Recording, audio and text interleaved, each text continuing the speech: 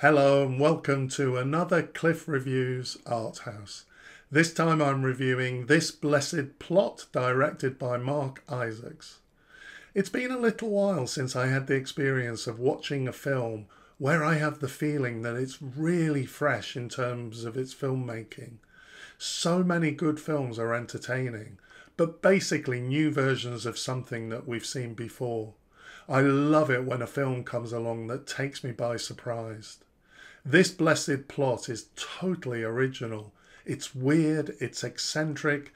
At times it seems like it's mocking, while at other times it feels like it's being really affectionate and nostalgic. The acting is really wooden and amateur, and at one level you could easily feel that this film is ridiculous, but it's strangely compelling throughout, and by the end I have to say that I felt a little bit emotional. I don't really know what, but it did touch something in me. I love the genuine blurring between fact and fiction.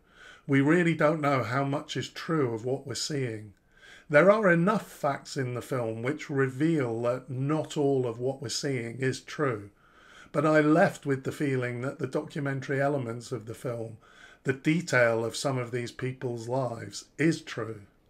I like the fact that the Chinese filmmaker Laurie is making a film within the film, but we don't always know whose camera we're looking through.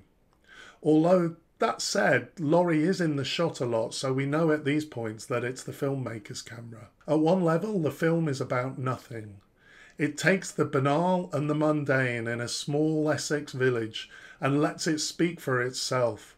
It's really understated, but somehow it feels like it's saying a lot.